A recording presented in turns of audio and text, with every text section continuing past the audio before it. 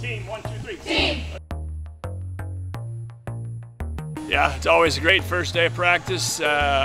You know, we had weights this morning at 6. Everybody looks good. You know, we got 24 days until our first game, so we're going to hit the ground running. We're indoors, of course, but we got a great facility to work out in, and the energy and excitement level is very high for everybody. Having a big returning group is great because their experience and their leadership is going to help us, help mold the young kids and the young players. So, having a senior, we've got quite a few seniors that'll see the field this year, so that experience is really going to help us.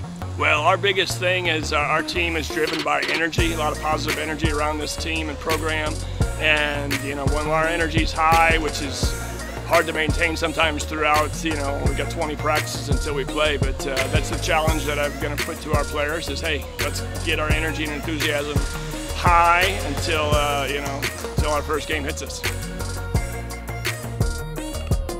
Yeah, definitely, kind of like we said in the fall, we have so much like a bench and like a variety of players, and it's so exciting just to get out here and practice and see, how every day we come out here, all of our players compete, and it's definitely competition. No spots are kind of set in stone, so it's fun and good competition, and we're excited to see, where we go this season. Each season we've learned not only just about each individual player, but how our team kind of works together and what flows better. So we're really excited just to take everything we've learned over the past few years and put it all together. And I'm especially excited that it's my last one. So hopefully it all clicks and we figure it out. Definitely number one is just to compete in every game.